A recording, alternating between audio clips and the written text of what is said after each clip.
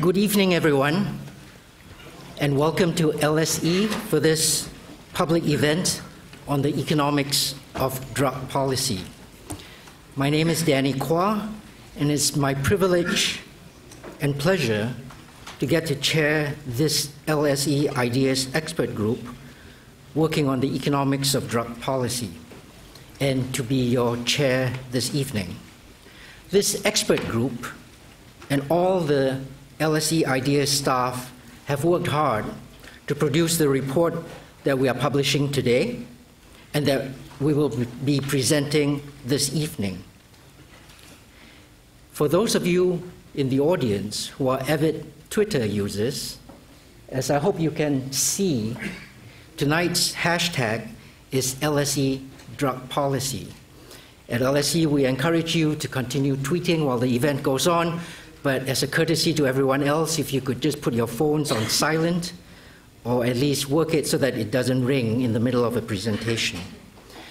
Our report, called Ending the Drug Wars, the Economics of Drug Policy, represents, in our view, the most far-reaching independent analysis of the current international drug control strategy yet undertaken.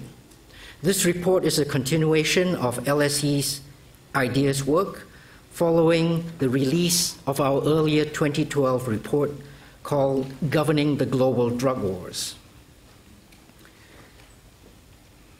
Drug policy today is at a critical point. Cash-strapped governments facing fiscal austerity worldwide are re-examining carefully how they spend money. Central and Latin American governments, most significantly, have called for a re-evaluation of the current war on drugs. Given the enormous costs of this war and its apparent failure to achieve its stated goal, a drug-free world. President Molina of Guatemala, as a sitting president, has brought the issue to state level. He was initially scheduled to attend to receive this report. Now, unfortunately, at the last minute, President Perez Molina had to cancel his trip to the United Kingdom and so is unable to attend this evening. In his stead, His Excellency, Minister Mauricio Lopez Bonilla, Minister in the Cabinet of the Government of Guatemala, in charge of all security-related matters, is here tonight to receive the report on behalf of his President, who will then be taking the report to the UN General Assembly and other international forums. Before I present the report to the Minister, I would like quickly to outline its core findings. This report puts together the contributions by a group of outstanding international scholars and academics. The individual contributions in the report examine different specific aspects of the current global drug strategy. Taken as a whole, these contributions emphasize for us how there are no quick or simple ways to resolve this extremely complicated issue. At the same time, however, the report also shows clear ways to improve international drug policy right away. These begin with the recognition that in their current form, the global war on drugs is not the way to manage the global drug problem. The UN drug control system must recognize that continuing a one-size-fits-all, strict prohibitionist approach is neither appropriate nor politically sustainable. Instead, our report argues for three principal changes. Individual states should reallocate resources away from enforcement-led and repressive policies and towards public health policies based on reducing harm and providing access to treatment.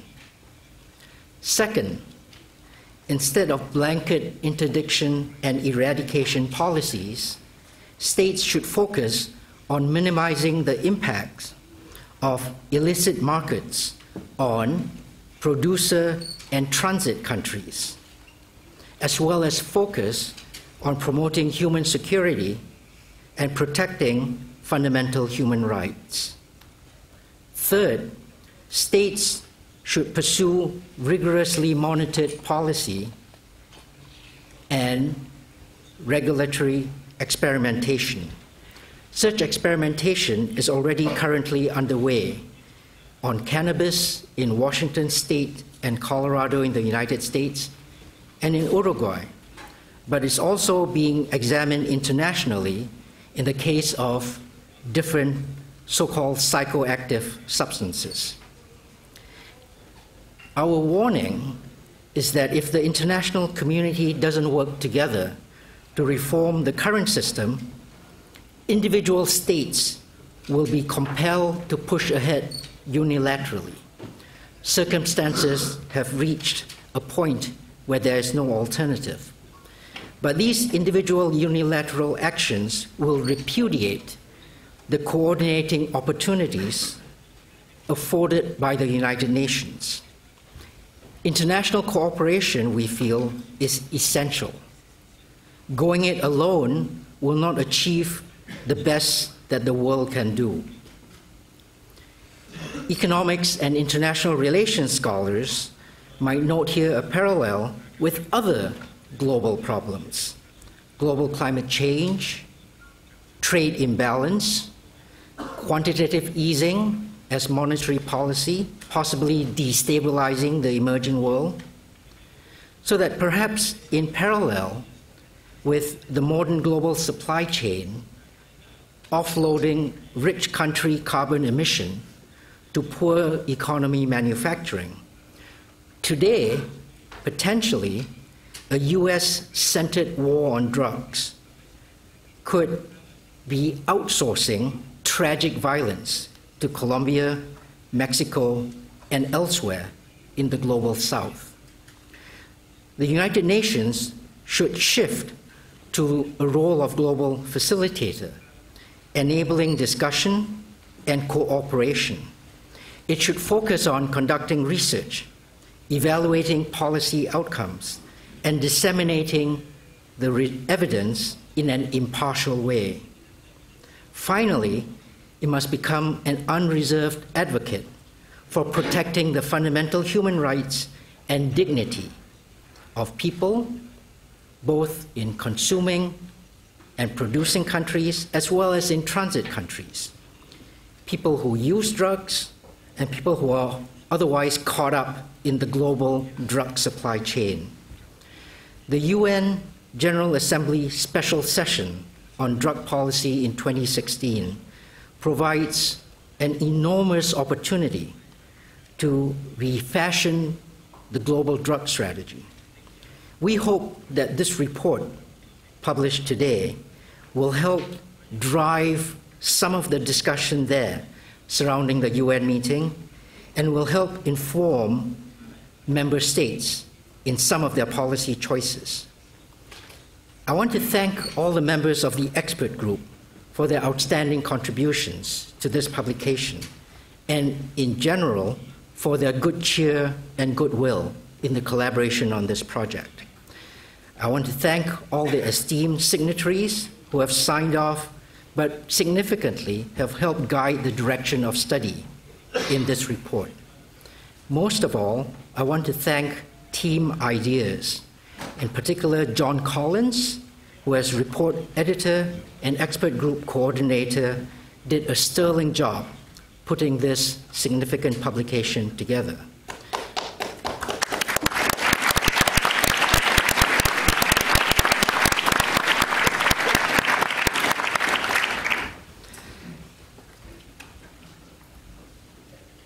Minister, I am just about to present you with the report now. But just before I do that, if I may, I would like to play a video of your president.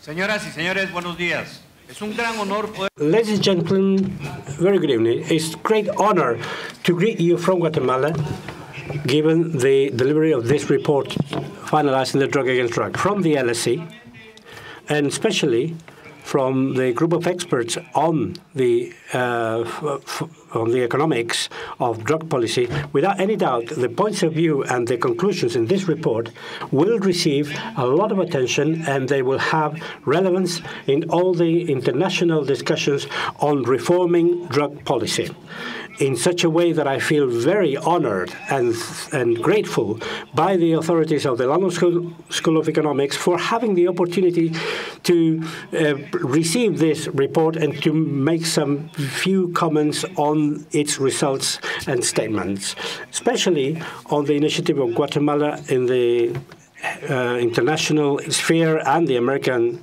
hemisphere, that the reform of the global drug policy should be a reality at medium and long term. Allow me to highlight that Guatemala is today essentially a transit country for drugs traffic that go from the south to the north in our hemisphere, although with time, indeed, the production has been growing of poppy fields, and our programs of drugs derive essentially from the geographical circumstances of finding ourselves halfway between producing countries and consuming countries in our hemisphere. Being a transit country, therefore, we suffer especially from the problem of the drug trafficking organizations, both national and foreign, which, in order to obtain the greatest benefit, they fight among themselves and with the security forces for the control of the routes and territories, and they have generated a high level of corruption, crime, and violence in our country. Along these lines, as it has been said on one part of the report, the transit countries, we have seen ourselves forced to follow the guideline and to take up the cost of the policies implemented by consuming countries, especially in what relates to the reducing the supply. And yet, despite some of the successes in this area, we have not managed, nonetheless, to resolve definitely the problem of drug traffic that we are facing. And we feel that we shall not do so unless an important change from our part happens, not only in our internal policies, but also, given our situation of transit country, in the policies of producing countries as well as consuming countries, or, in other words, the global drug policy. And this is why Guatemala has a priority and special interest in reforming the drug policy. And this is also why, with the support of many countries that share our concerns, we shall continue to promote actively this topic in the various international fora. Simultaneously to the international debate today, many countries have started to experience different drug policies, and Guatemala is observing carefully and backs up as well the initiatives of the policies that are being implemented, and they base themselves in a number of the principles and criteria which I mentioned before. I value positively, and I have said expressly my support developed by these of the policies of these countries who look for more efficient and efficacious results on the problem of drugs. They also look to correct and avoid the problems that derive and the damage, the collateral damage that comes with traditional policies of prohibitionism have created in different places in the world. I think that the new global response to the drug problem cannot be indifferent neither associated to the national various efforts that are being already carried out. Without any doubt, we must bear in mind that something is already being done, and especially those good practices and strategies which generate effective results in the various countries where they are implemented. Ladies and gentlemen, I express my satisfaction and acknowledgement for this important contribution of the London School of Economics to the global debate on the drugs problem. I consider that the contents of the report itself must be shared not only by academics and researchers, but also the government world and non-governmental world, politicians, senior civil servants, and as well as researchers and leaders of institutions, of NGOs, for example. They must continue be involved in this important matter of the global agenda. Being this a recognized institution and a respected institution at the global level, this report from the expert group from the London School of Economics on the economics of the drug policy not only will throw new light on topics already dealt with, but also it will allow to focus other important matters which are still pending in the discussion and debate, in the international debate. We celebrate this important contribution to continue the discussion of the reform of the global drug policies. Thank you very much, and a cordial greetings from Guatemala.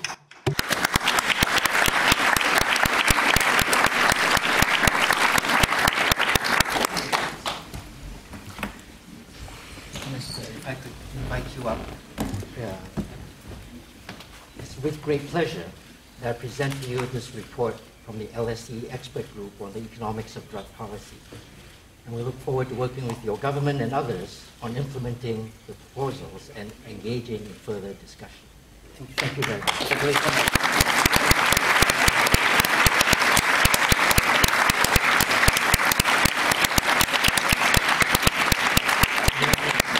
May I invite you now to make a few words, to make a short statement. Thank you.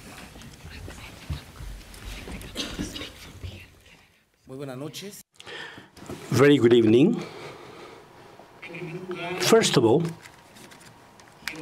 I'd like to say that it is for me a great honor not only to receive this report on behalf of the President of the Republic, Otto Fernandez Pérez Molina, President of the Republic of Guatemala, but also to share this podium with you in an institution which has become an icon of academic excellence at global level. It's an honor, and I feel proud to be here with you. Thank you for the hospitality. The President has asked me to give a few words of thanks and to define some lines on what we consider is the contribution Guatemala would like to make from the political point of view to promote the debate and the analysis for revising the global drugs policy. First of all, is to say that a month and a half after President Otto Pérez had assumed the presidency, he threw for the first time a call to revise and question the prohibitionist model of fight against drugs, because he thought that this hitherto, in the last 40 years, has been ineffectual as far as the aims that they had stated. But secondly, because he also thought it was important to make visible the situation of the transit countries like Guatemala, because hitherto it had only been said as something proper of the market approach. Producing countries that have a supply and consuming countries that provide the demand. But in the middle between the two, as the report so well states, are the transit countries. The transit countries forced to fight within the framework of the prohibitionist model, which represents a high opportunity cost. To carry out a struggle which, on the first hand, is not even ours, does not belong to us. Secondly, that we see the need to use the meager resources we have, which could well be invested in health and education, to invest them in a drug war policy. And thirdly, that on top of having to use our resources, we are permanently under the warning of economic sanctions if we do not meet the capture volumes, drug volumes, which would, through the certification mechanism, mean that the country will have sanctions, which gives us, to us as a transit country, with a status that we demand as so, the problems, because our geographical situation it implies that we are in a route that we didn't choose to be in a war we didn't choose to be in a governmental action and investment which is not good for us, for which we are not recognized, neither are we retributed on that. On the contrary, we see ourselves threatened if we don't participate. Our problem is not a problem of consumption. There is a small problem we consider as ours, which is that we have to look within the framework of these new alternatives, an integral solution. It's a geographical area, Guatemala, where conditions are given of a microclimate for the production of poppy. And this, in 35 years, has constituted now obviously a growth which has a socio-cultural impact, and that our eradication policies have not reached the minimum objective. We cannot continue under a prohibitionist model that establishes, for example, in the legislation in the country, that any contribution of drugs for consumption, for sale, for marketing implies prison, without having a substitutional measure on this. This obviously implies a collapsed penitentiary system and not being able to deal appropriately with a topic that could indeed be a matter of public health and not really a matter of public security. Under those conditions, therefore, to raise a standard in order to question the prohibitionist model and to talk about the possibilities of starting an analysis of revising the global drugs policy implies to define actions that could go along the lines of depenalization, decriminalization, or along the lines of legalization, as some countries, many countries are already doing around the world. To define this is not new, but to define it from the power exercised as a president, the pronouncements had either to been of ex-presidents in the area of Latin America. Now, two presidents in Latin America, Juan Manuel Santos in Colombia and Otto Pérez Molina in Guatemala, have referred to this topic, and Guatemala wants to assume it with all its responsibility and wants to raise its standard and, above all, to consider that in many occasions the formulation of public policies at the national level or formulation of regional policies in the case of the drug war have not had the necessary academic and intellectual substance for them to be realistic in the strategies thus formulated. And the the purpose now is that the intellectual and the academic contributions of experts can actually be taken to real policy, to public policy, to defining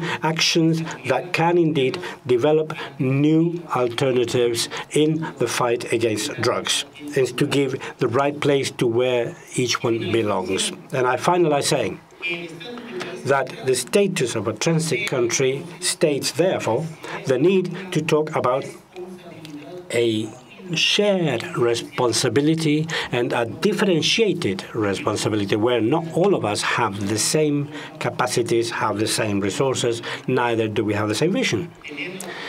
To have the opportunity to disagree in a model like today of dissent can imply many things, but for us this is the current route, the correct way, the moment in which we can question in order to create and define better alternatives in a fight which is indeed integral.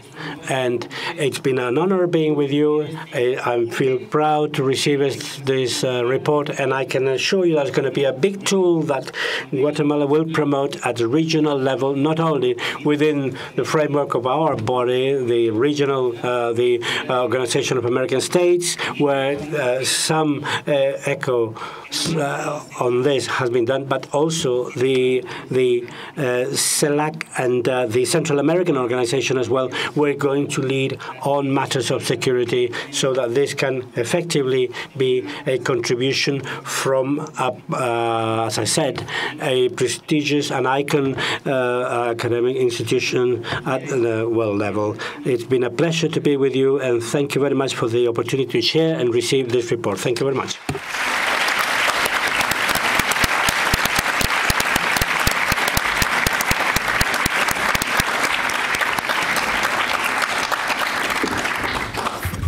Thank you very much, Your Excellency.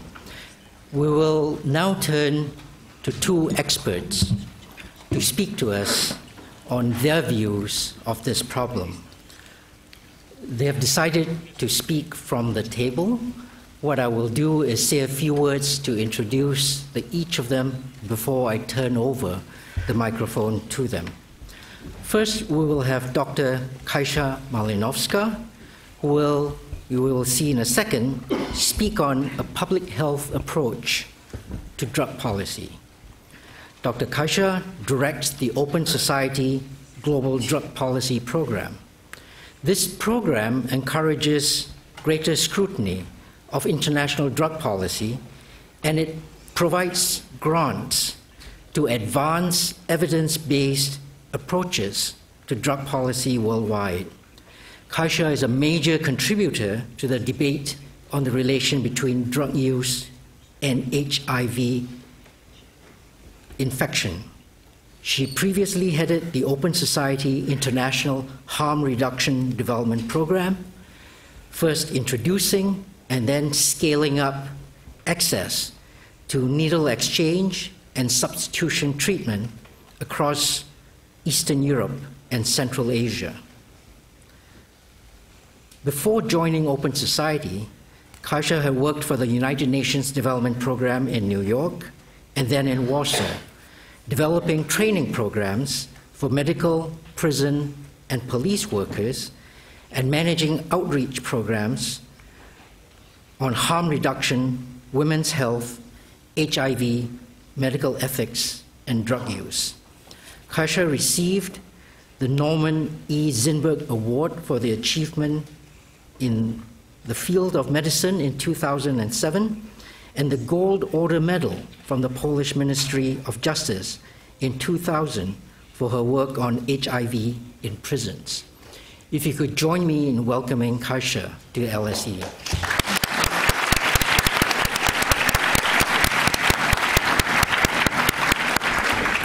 Thank you very much for this kind introduction, and thank you for this wonderful opportunity. It's an honor for me to share a panel with such distinguished individuals. I hope everyone in the room reads this report closely, because it offers a comprehensive outline of what is at stake when we think and talk about drug policy. Thanks to a group of Latin American leaders from Guatemala, Colombia, and Mexico, this debate is heading to the United Nations General Assembly. So if the report identifies the problem, the question has to be asked: can the UN offer a solution? Can the UN fix broken drug policies? It's a very tall task. We spend the day today talking about it. The drug control system is hardwired into a global machinery. We've got global drug control agencies and entire parts of governments devoted to the status quo. To say nothing of the 3 international treaties that more or less uphold the system. Can we, including activists, well-meaning officials, scholars, approach the UN with public health crisis and instability and ask to navigate around outdated international conventions? Not only we can, but we already have. In 2001, with the world reeling from the global AIDS crisis, public health activists and few brave governments questioned the terrible status quo, which assumed that expensive AIDS drugs cannot be available to the millions who were dying of AIDS in the global south. Thanks to what we did then, the number of AIDS-related deaths declined by nearly 1/3 from 2005 to 2011, and 8 million people in low and middle-income countries are currently receiving HIV treatment. I would offer a couple of lessons learned from the experience of the UN General Assembly session on AIDS. First, we need leadership. Then the UN Secretary General, Kofi Annan, understood the gravity of the situation. He understood the misery of children watching their parents die awful, degrading deaths, and looked for solutions that were outside of the box. The Global Fund to Fight AIDS, TB, and Malaria was created as a result, a fund sitting outside of the UN. This was a brave and controversial move by the UN Secretary General, who understood that UN agencies will not take on pharmaceutical industries that were charging $15,000 for a yearly supply of life-saving medicines. It is precisely this out-of-the-box leadership that we need today for drug policy reform. And we are seeing this leadership emerge. Latin American leaders have put drug policy on the international agenda. That's why we're here today. They've done their part. Now we need Europe to stand up too. We need Europe to be proud of its public health programs that have managed to contain the HIV that is out of control in Russia, for example. We need governments that decriminalize drugs and emptied prisons, like Portugal, to stand up and celebrate their achievements. Governments in Switzerland, Germany, Spain, the cities of Vancouver or Copenhagen that opened the doors of clinics to people who use drugs and gave them a safe space to inject. They should brag that they reduced overdose and HIV transmission. These smart, brave policymakers should be asking their counterparts across the entire world, and why not you? Second, while we're heading for the UN, the solutions might come from outside of the UN. A few outspoken government officials, along with AIDS activists across the world, articulated clearly that a life in the global south is as valuable as it is in the global north, and that not offering life-saving treatments violates human rights and is simply immoral. They took on the World WTO and again came up with an out-of-the-box solutions of the public health emergency, which allowed Brazil, India, and Thailand to produce generic AIDS medicines. We're seeing this out-of-the-box thinking now in the area of drug policy, as governments are introducing policies that are in tension with the drug control treaties. Many of our allies are guardians of international standards and norms, and we understand, we respect your position. But if you do not fix this broken system from the inside, governments will have no choice but to depart from the entire regime and act very much outside of it. And they would be right to do so, because the costs of doing nothing is too high. And that's the importance of this report. It counts the costs. Anyone who reads this and thinks it is only about drug policy is missing the point.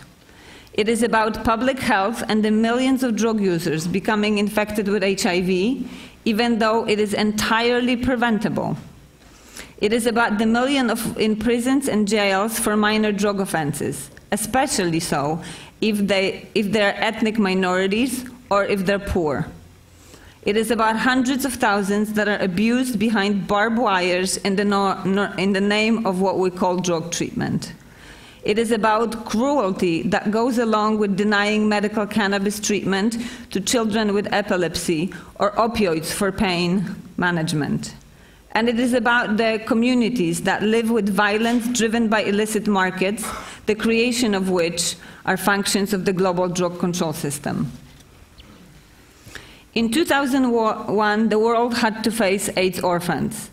And now we ask them to face orphans of the prison industrial complex and drug war violence. In 2001, HIV activists had to stare down international trade agreements. And now we stare down 3 drug control treaties. In 2001, we had to square off with Big Pharma, and now we're looking at the entrenched drug war interest, which includes the prison industry, drug war agencies, and others. 2001 was important for the AIDS movement.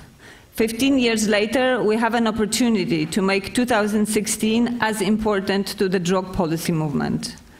All of you, whether students, faculty, or people outside of the academia, but especially those of you who understand policy, have a role to play. The report calls for development of an international strategy fit for the 21st century. And that is right. That is what we need. And I hope you help us make this a reality. Thank you.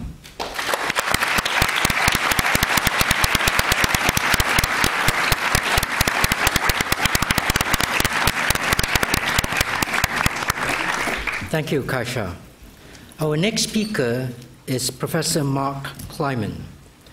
Mark is Professor of Public Policy at the UCLA Luskin School of Public Affairs. Mark's research focuses on drug abuse and crime control policy, with an emphasis on maximizing the behavioral effects of deterrent threats while minimizing the application of actual punishment. Mark edits the Journal of Drug Policy Analysis, and he serves on the Committee of Law and Justice of the U.S. National Research Council. He is the author of a good number of books, including When Brute Force Fails, How to Have Less Crime and Less Punishment, named by our very own Economist newspaper as one of 2009's Books of the Year. He is co-author with, among other people, Jonathan Calkin, who is here in the audience, of Drugs and Drug Policy and of Marijuana Legalization. Beyond his academic work, Mark provides advice on crime control and drug policy to governments around the world through Botec Analysis Corporation. In this capacity, he has advised the Washington State Liquor Control Board on the implementation of a legal market for cannabis. He has taken policy positions with the U.S. Department of Justice and the City of Boston. If you could join me in welcoming Mark to LSE.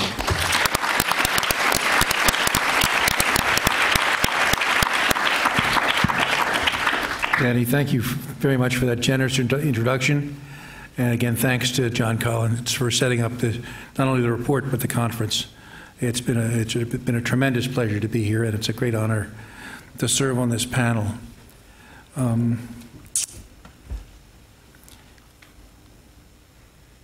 Reading the Economist's statement that serves as a preface to the report, I was reminded of a comment that I believe Gladstone made, but I may be wrong about that, about Macaulay.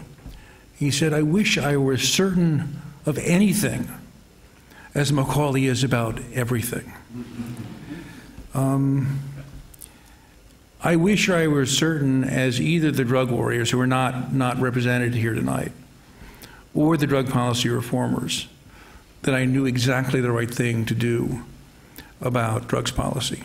I hope in the time I have to convince you, not of a particular point of view, but to convince you this is hard and complicated, rather than a simple question of taking up the right against the wrong.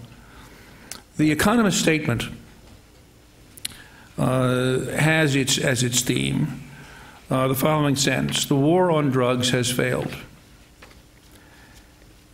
When I hear that coming from a group of economists, I wonder whether they've asked the basic economist's question, which is, of course, compared to what?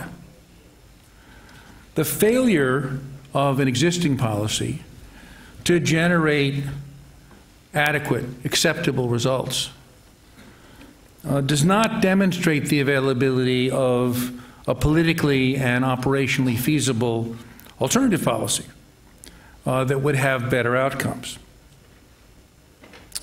In imagining the drug policy problem, it seems to me the correct principle is that of global or aggregate harm minimization. We're looking to minimize the total damage done by substance use disorder in all its forms, both to drugs users and to other people.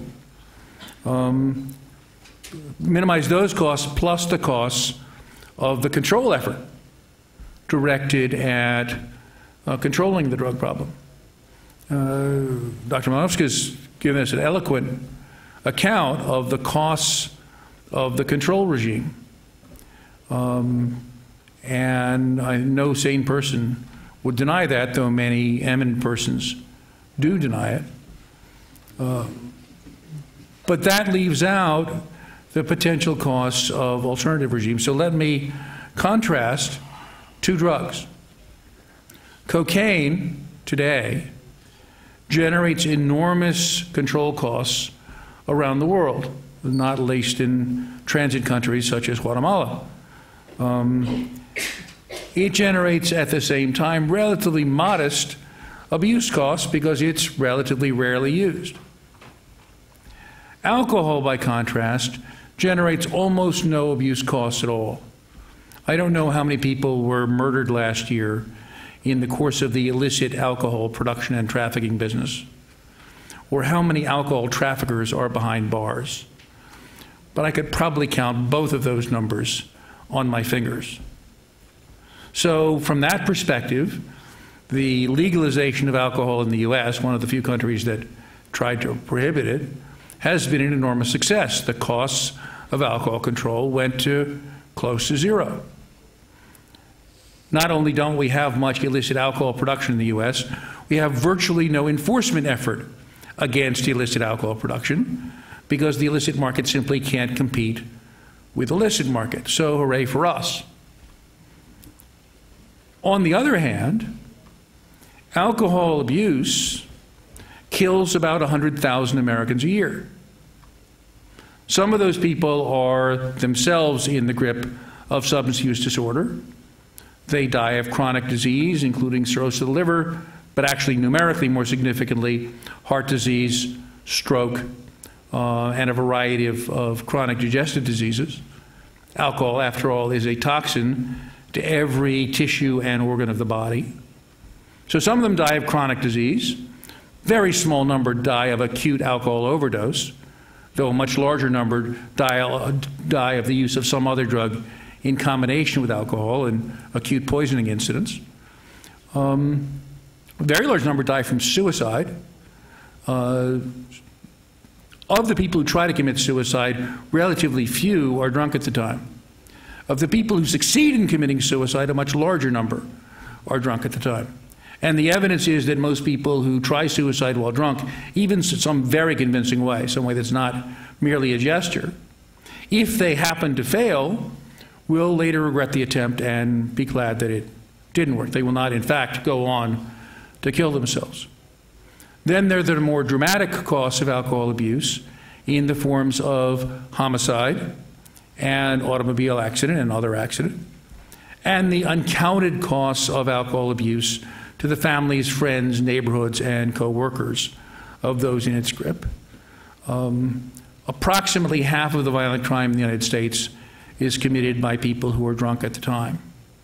And about half the people in prison in the United States were drunk at the time they did whatever it was they went to prison for. So the contribution of drug prohibition to the incarceration problem is substantial. The contribution of alcohol legalization to the mass incarceration problem is substantially greater than that. So our goal should be to minimize aggregate harm, the sum of abuse costs plus control costs. Or to think about it a different way, this is a formulation I owe to my friend Professor Rob McCoon at Berkeley. We could think of decomposing the costs imposed by any drug on its users and other people in the following way. The total harm, the aggregate harm, is the product of two figures. The harmfulness of the drug, the amount of damage it does per user or per gram or per use incident, times the volume, again defined in various ways. So it's the harmfulness times the prevalence. If we can reduce either of those, we can reduce aggregate harm as long as we don't increase the other more than proportionately. A very straightforward way to reduce aggregate drug-related harm would be to raise the tax on alcohol, a policy that requires putting nobody in prison, crashing through nobody's doors, limiting nobody's liberty. And yet, almost every place in the world, alcohol taxes are grossly lower than the costs alcohol imposes, even on non-drinkers. In the US, I've calculated that the average drink, which is taxed at about 10 cents, produces about $1.50 of damage to non-drinkers. Now, that's not because the average drink produces any damage at all.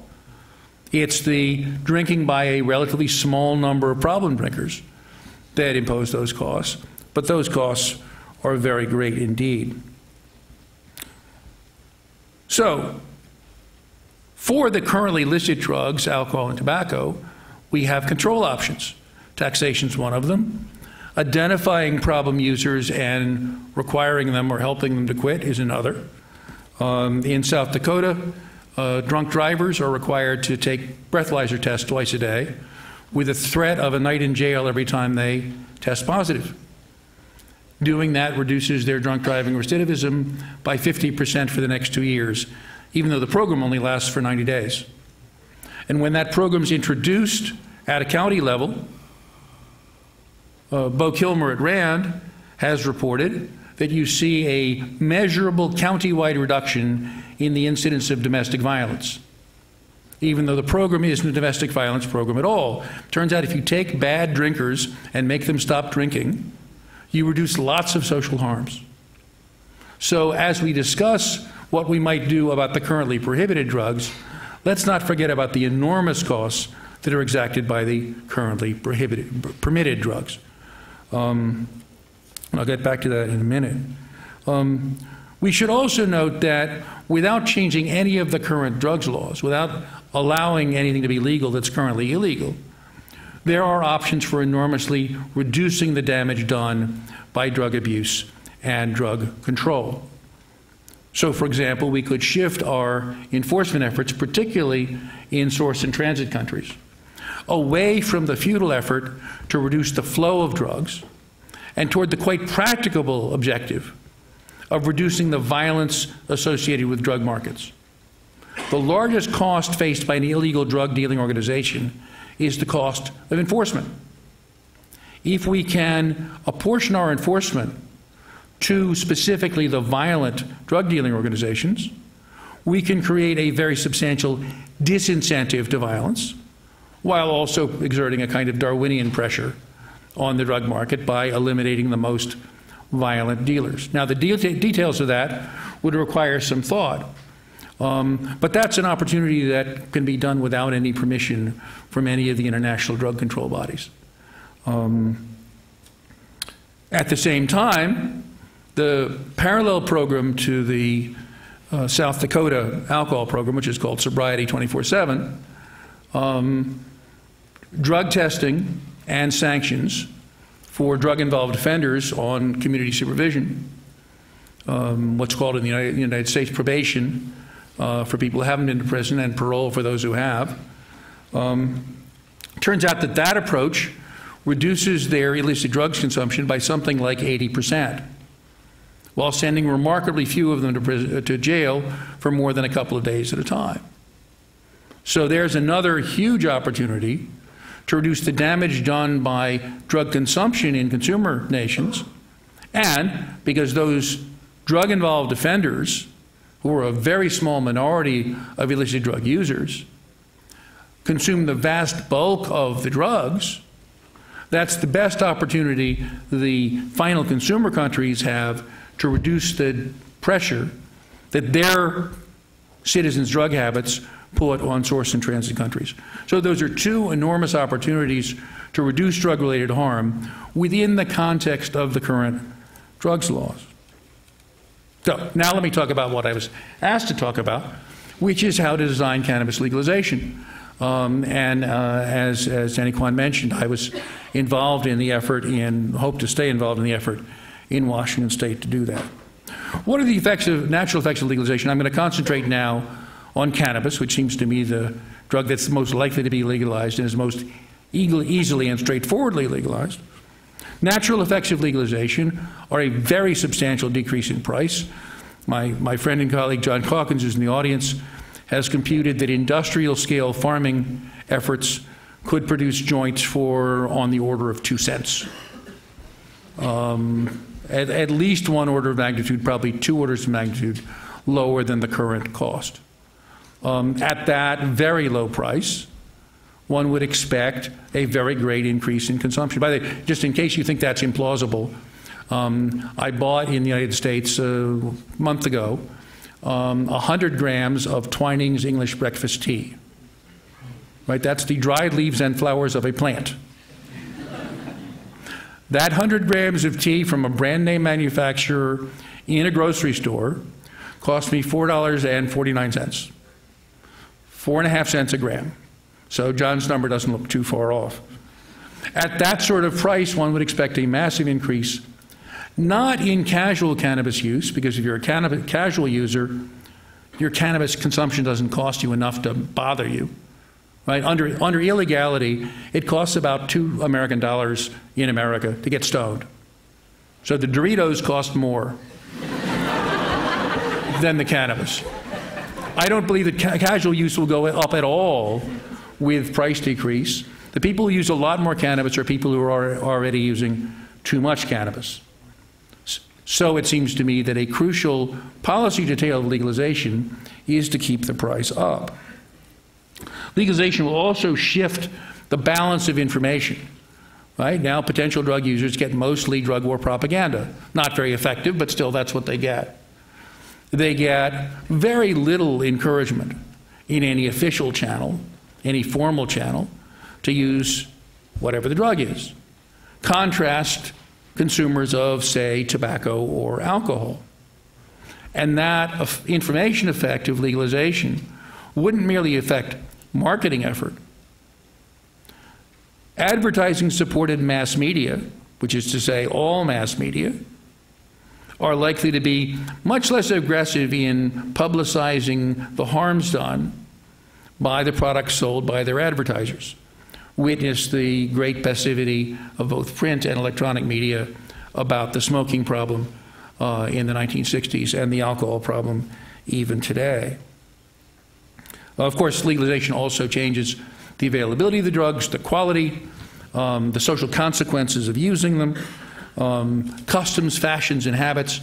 All of those things then would be expected to increase consumption to some substantial extent. A big unknown is what the effect would be on the use of other drugs.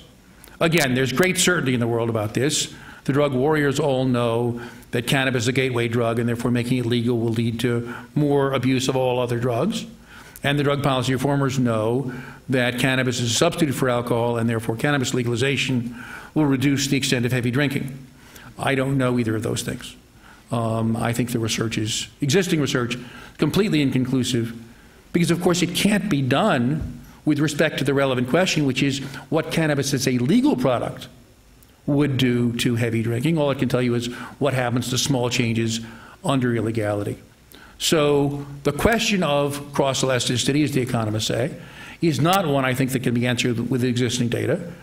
And as Werner Heisenberg and Yogi Berra agree, predictions are dangerous, especially about the future. The key policy details. Again, the price matters, right? We see in the Netherlands legal availability or quasi-legal availability of cannabis to adults, no substantial increase in cannabis use or problem cannabis use. But that's because the production, partly because the production side has been left strictly illegal, and therefore the prices in the Netherlands are roughly the same as the prices in the UK. So all you have is the effective legal availability, and the Netherlands restricts marketing. So there aren't billboards, there aren't TV ads. Have you gotten wasted recently? You could control price with taxation, with production quotas, or with minimum unit pricing based on THC content. You can control information flows both by restricting marketing in countries that allow that. The U.S. Current interpretations of the Constitution may not allow that, but also by the information flows from the government and from the third sector. An idea that I would like to see in the debate, and Steve Rawls reminded me today, this is in the Transformed Drugs Policy Report from 2009, is a user-set personal consumption quota. You want to be a cannabis consumer, you have to sign up for that. Maybe you have to pass a little test indicating that you know the risks. And having done that, the clerk says to you, congratulations, okay, you're now a registered cannabis consumer. As you'll recall from your test, 10 milligrams is roughly what it takes to get stoned if you're not a tolerant user. How often do you want to allow yourself to do that every month? What quota would you like to set for yourself?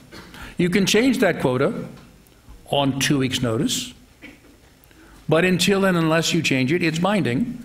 And if you've bought your monthly amount, the clerk at the cannabis store will have to say to you, I'm sorry, I can't serve you till the first of the month.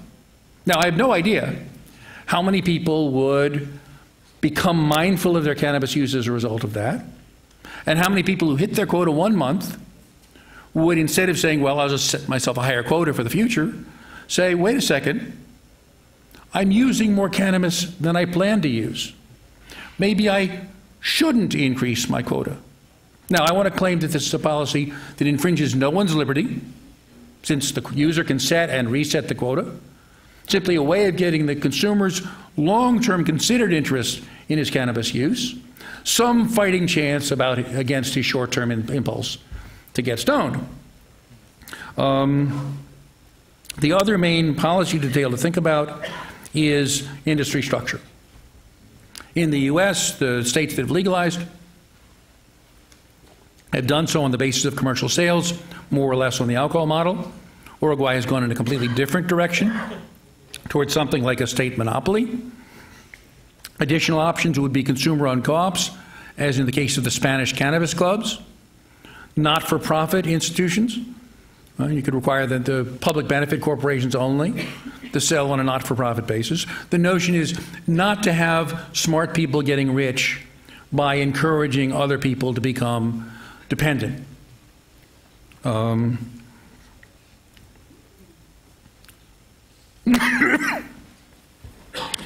It's worth reflecting not only on the nature of an optimal cannabis policy, but it's on its political sustainability or not. The political economy of legalized vice has proven problematic for every vice that we've legalized. The problem is, first, the power of the industry and the possibility of regulatory capture, that the commercial interest will take over from the public interest in shaping policies. We've seen that very dramatically with alcohol policy around the world. And second, the basic problem of the industry, which is that casual use generates no substantial volume of sales. The revenue base of any industry that sells something that forms a bad habit is the people who have the bad habit. From their point of view, substance use disorder is not a diagnosis, it's their target demographic. And therefore, we should expect their marketing effort and their lobbying muscle to be used to prevent any attempt to prevent substance abuse with respect to their pet substance. And that's the reason I take the industry structure to be so important. If we get locked into a legalized industry, I think our chances of maintaining sensible control policies get to be very, very, very remote.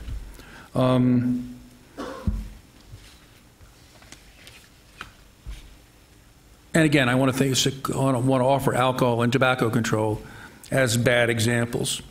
Now, whether nonetheless legalization turns out to be better than the existing prohibition depends on several things. It depends on whether we make sensible changes within the realm of the existing prohibition to greatly reduce the damage that's done and that's testified to in the report that we're submitting today. It depends on facts about the world that we don't know, like what fraction of new cannabis users would develop substance use disorder, or how many of them would then stop heavy drinking as a result. It depends on details of policy that aren't fully under our control. And of course, it depends on viewpoint. Right? Not hard to see that getting rid of global drug prohibition would be a great gain for Guatemala under almost any circumstance. Just hard to see what the risks are to Guatemala that could be nearly as bad as what it has today. From the point of view of consumer countries, the arithmetic is different. So what I would like to submit to you is that as we move forward, we should do so in fear and trembling and in an experimental mood rather than a dogmatic mood. This is a wonderful moment to get rid of some of the excesses of the drug war and the dogmatic thinking that has accompanied it. It's a very bad moment to substitute instead another form of dogmatic thinking. We should proceed with adequate deference both to the risks and to how much we don't know and need to find out. Thanks very much.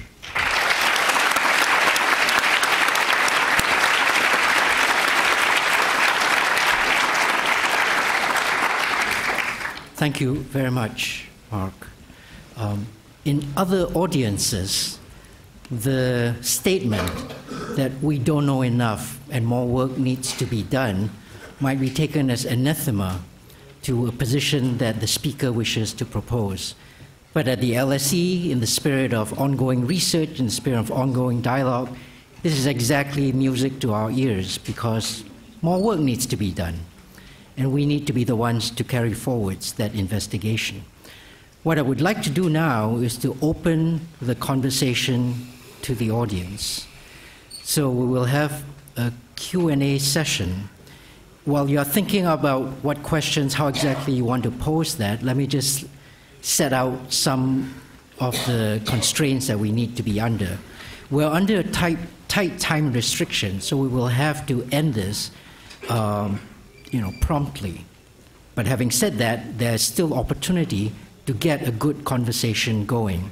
If you do have a question, put up your hand, make yourself known. To me, I am the dictator in this little session. Make yourself known to me. I will invite our lovely stewards to get a microphone to you. When you get the microphone, pose your question in a concise way.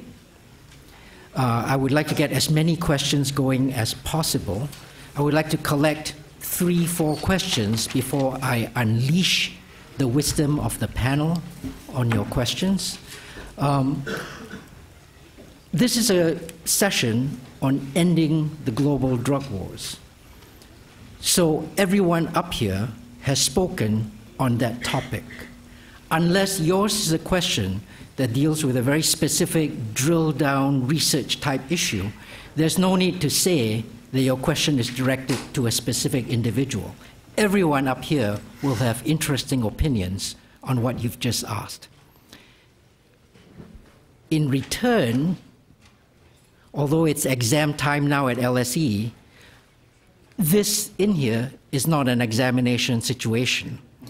So our panelists should feel no compunction about trying to get extra credit on the questions that you've set by addressing every single point. After we've collected a range of questions, I will invite the panel to speak to the points that they see most useful to carry the conversation forwards. So if the stewards are ready, I know that there's a question right up here, right in the middle, and I'll try and distribute across the room. So right up here in the middle, the gentleman in the blue jumper. And again, we will collect 3 or 4 questions before we get you to answer them. Hi, thank you very much, and thanks very much to the panel. Some of the panelists mentioned Washington, some of the policy, well, change in policy which has happened in Washington and Colorado, Uruguay and other places. And also the interdiction and eradication efforts which have been controversial in some cases, like Plan Colombia. But no explicit mention was made of the United States, which some might see as the major obstacle to success of a global rethink of drugs policy internationally.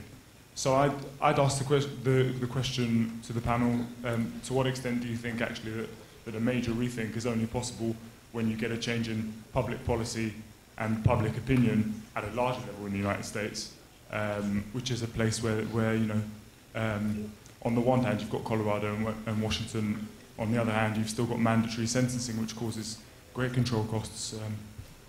Thank you. Thank you for your question. So the gentleman in the corner.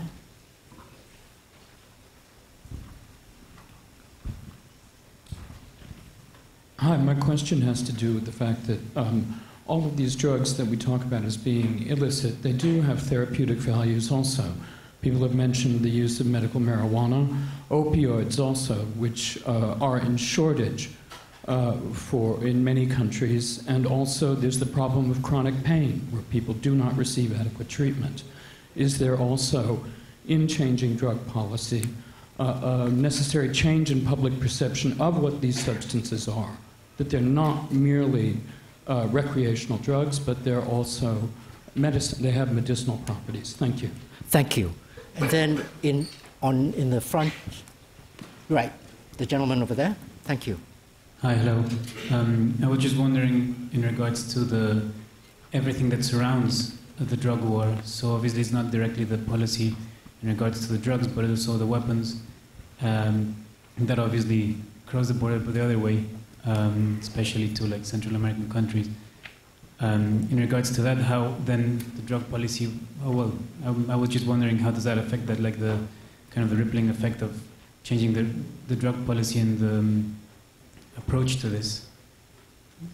Okay, the ripple effect internationally across. Mostly, like in regards of if the drug policy changes, then everything that surrounds this drug war, how does it? What will have to be done, for example? Okay, thank you. Now, one more question up in front here, and then I'll turn to the panel. Thank you, sir. I'm the Minister of Economy of Guatemala. I want to address not only a question, but maybe a statement. There is many hidden costs of the drugs war, because our countries, they have a cost of opportunity. The investment that doesn't come to our countries because of the drug war, the investment that run away from our countries.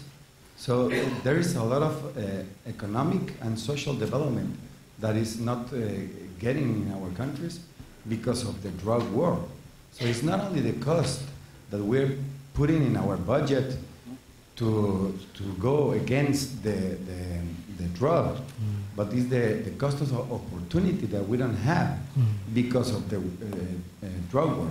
So I would like to have some comments about that, but there is a big hiding cost of that war drug that we are fighting, and as our Minister of Interior said, it's not even our war.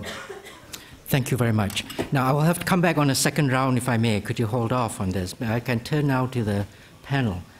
Your Excellency, could I get you to speak to the questions that have been raised?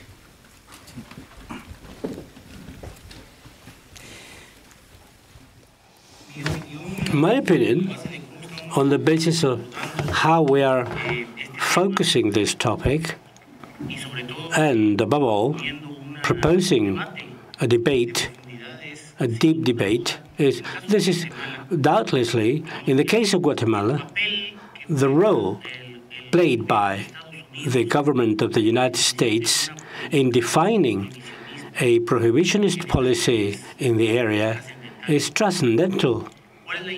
What is the interpretation we give from the beginning when we talk about depenalizing, or it was interpreted at some point in time, which was the same as decriminalization. This is how it was understood. And therefore, that we could talk about legalization as well.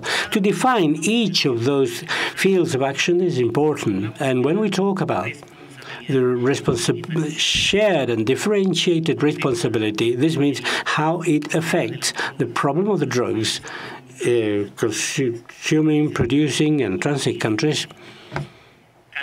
Each will have to take different types of measures. Our problem is not a problem of consumption, it's a problem of transit through our territory, and as a consequence of this, of the collateral damage that the presence of guns and money towards the north, drugs, and to the south, guns and money. This creates the explosive potential for the endemic violence that the region has had as a consequence even of previous armed conflicts. To have a dissident voice within the framework of the prohibitionist scheme, of course, has a cost. At the end of the day, how do we explain and rationalize our attention and participation? We're talking about not renouncing the drug war. What we're saying is that we're prepared to fight as it should be appropriate at different levels and in various ways, but mainly in what relates to us.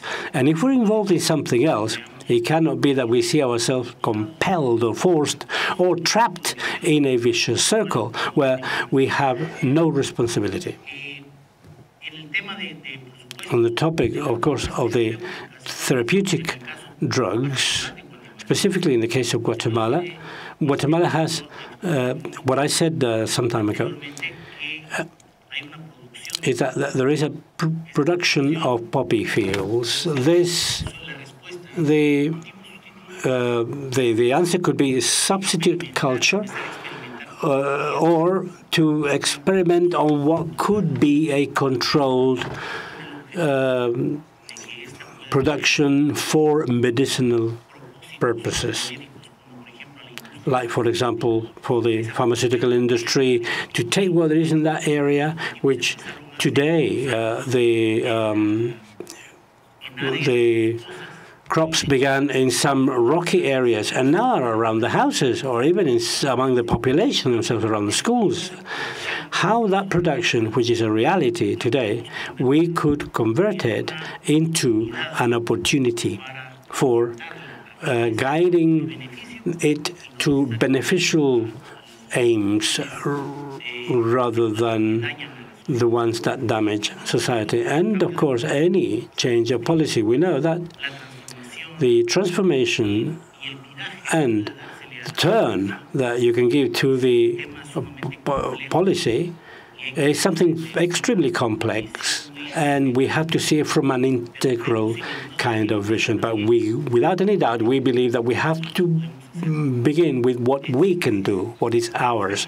In other words, any change has to be applied at different levels to just bring to the core of the debate the topic of drugs, and to avoid and to deal it as it should be done is already a benefit.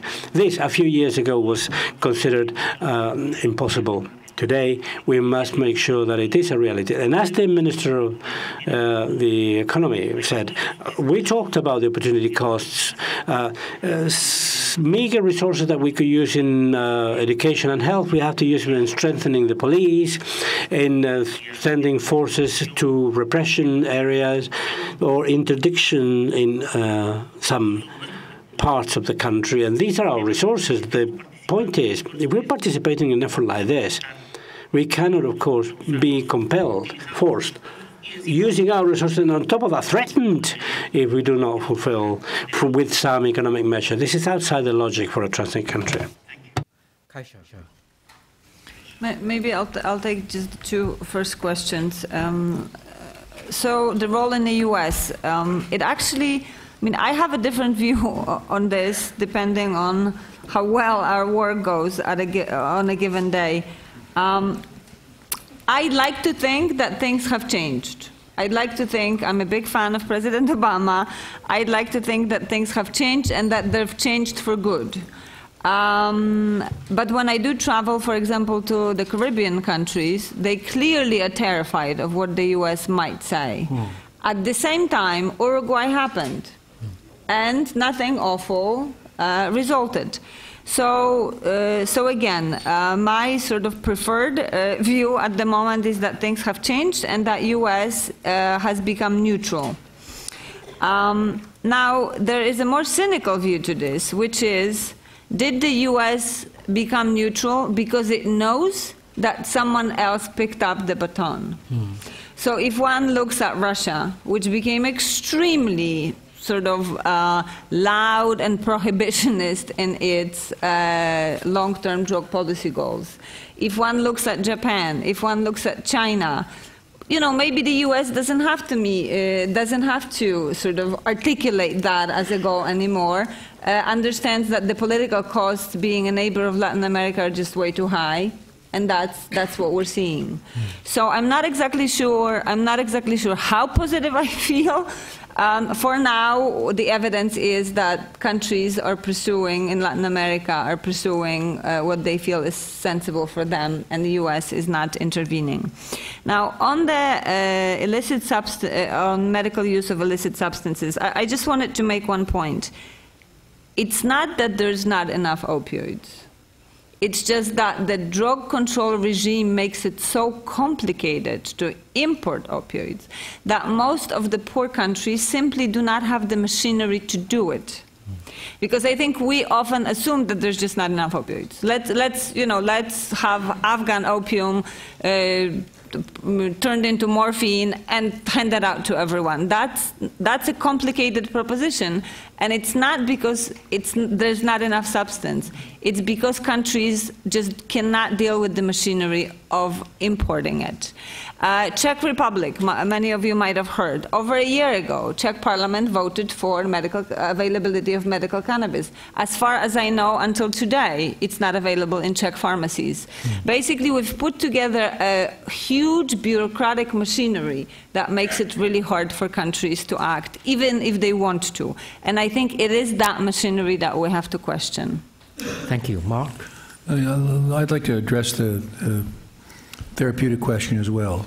So yes, of course the opioids have therapeutic value. Of course the stimulants have therapeutic value. I don't think there's any doubt that the cannabinoids turn out to have therapeutic value, but the work hasn't been done. Right? If a medicine is a material of known chemical composition that a physician can prescribe to a patient with a predictable outcome, then there's not a cannabis medicine yet, unless you want to count Sativex.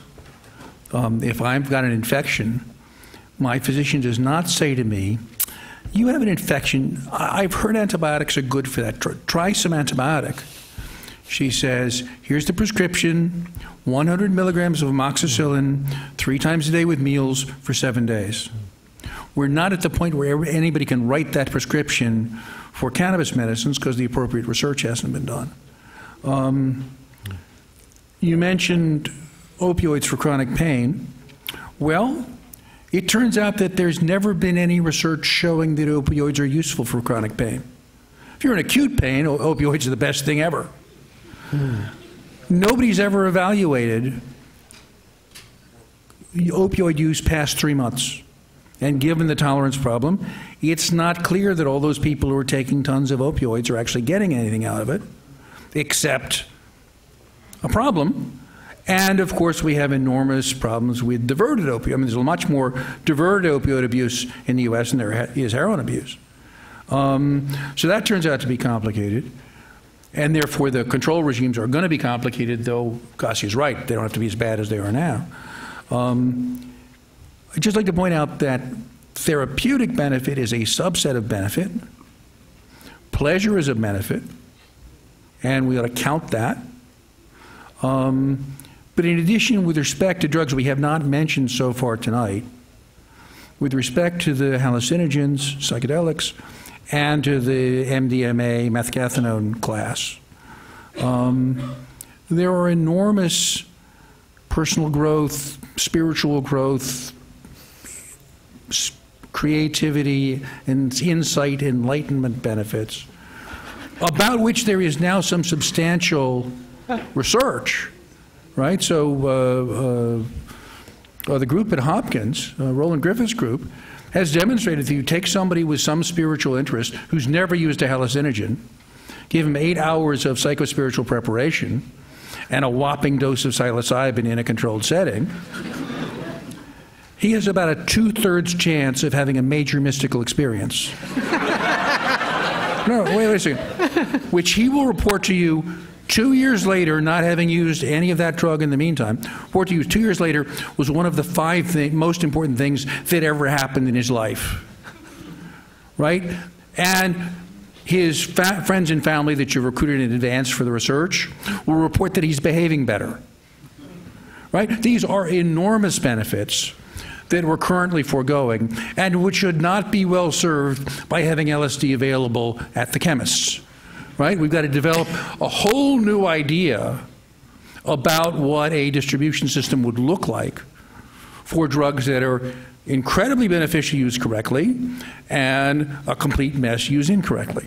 So that's a longer story, but one we should not forego. Thank you, Mark. I hope very much that we'll be able to have another round of discussion, but given the time that I know our panelists have to keep to, I'm very sorry, but I'm afraid we're going to have to call the evening to a halt. Before everyone takes off, let me say that we look forward very much to continuing these discussions, not just with governments, but with yourselves at LSE. I want to thank, first of all, you, the audience, for your interest and participation this evening, and then thank our speakers, Kasia, Mark, His Excellency. If you could join me in thanking them for a most wonderful and interesting evening.